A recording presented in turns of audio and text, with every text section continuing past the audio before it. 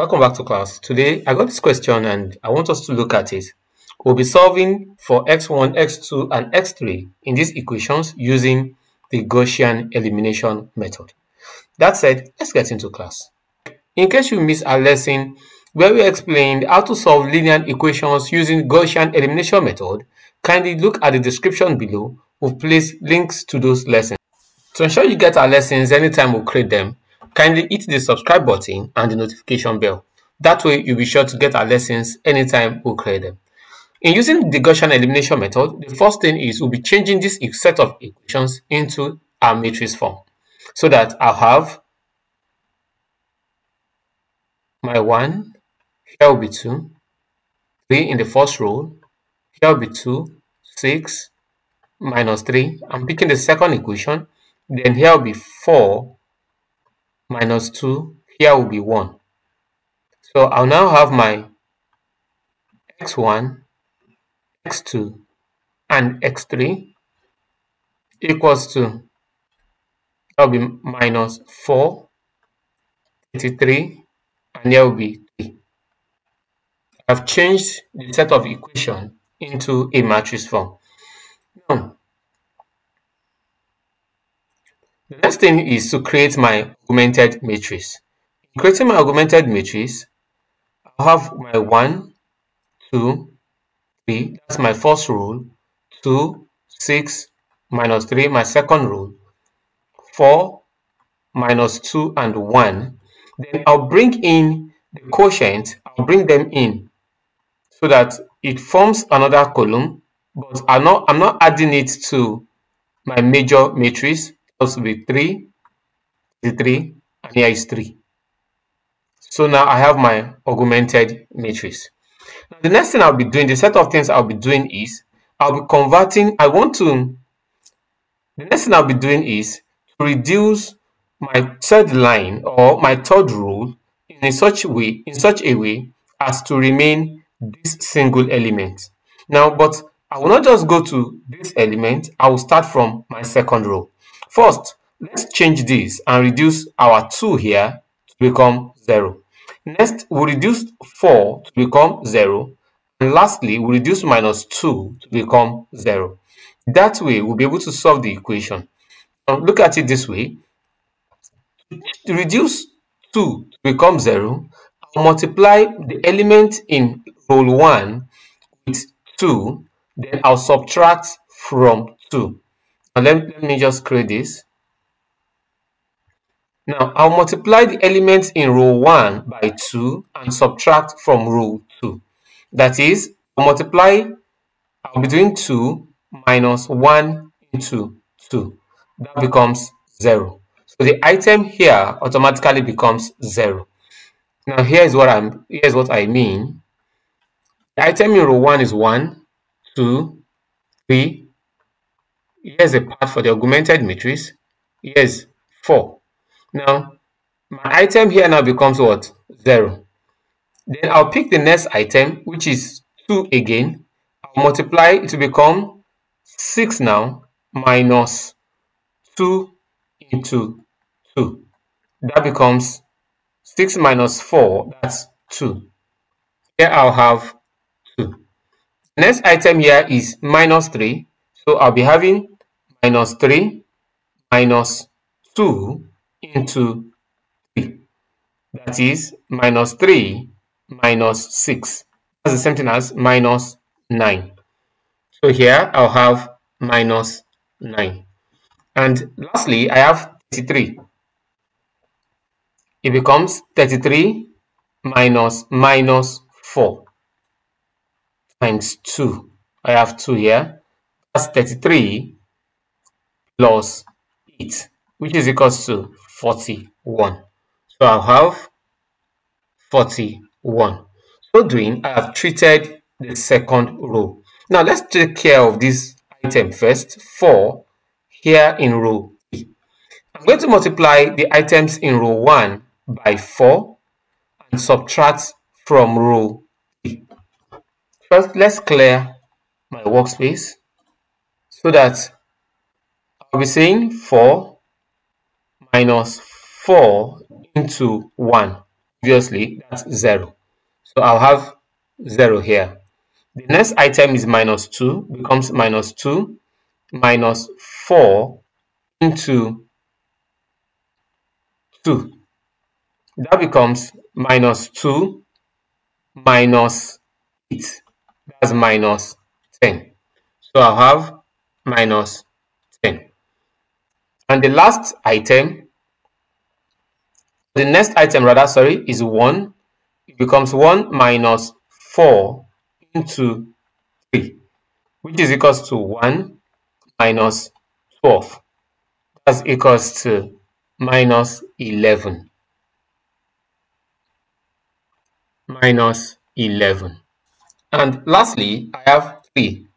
That becomes 3 minus 4 into minus 4. That's equals to 3 plus 16. That's equals to 19. So here I'll have 19.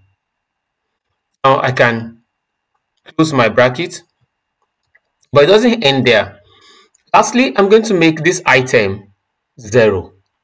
Now to make this item 0, I'm going to use row 2 because I've already zeroized this item. So I will use row 2. And what will I multiply with 2? And I'll add to minus 10 to make it 0. Obviously, that's 5. So if I do row 2 multiplied by 5 and I add to row 3, this item must definitely become 0.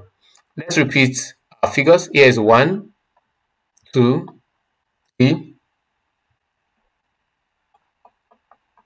and here is minus 4.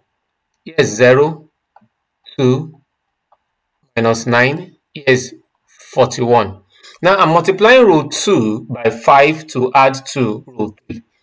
Now the first item here is 0. Obviously, since I have 0 up here, 0 plus 0 is definitely going to lead to 0.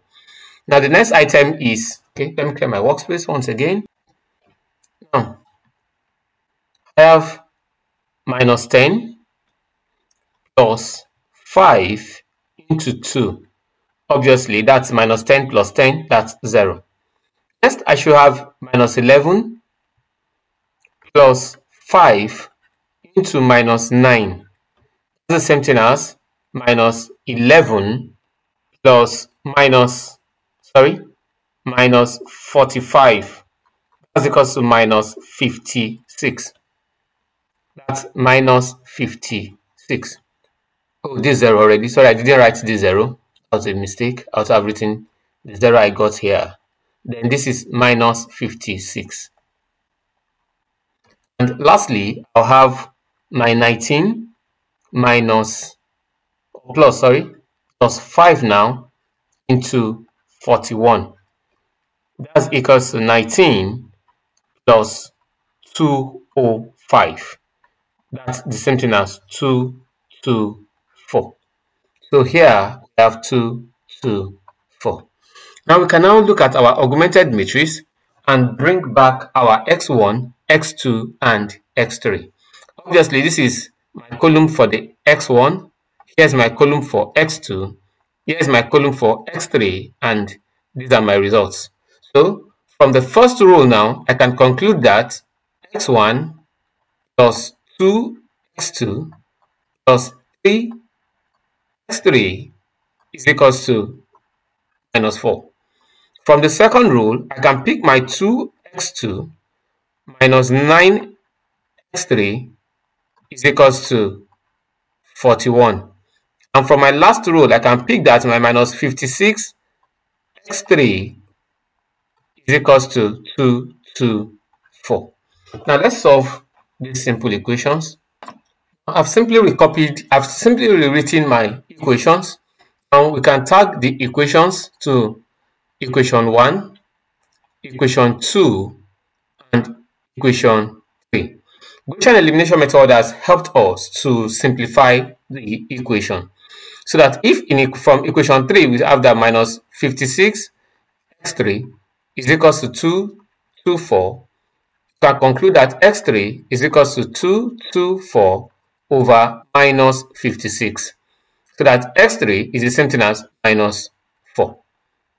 Now, if 2x2 from equation 2 minus 9x3 is equals to 41, we can conclude that 2x2 minus 9, x3 let's substitute for minus 4 is equals to 41.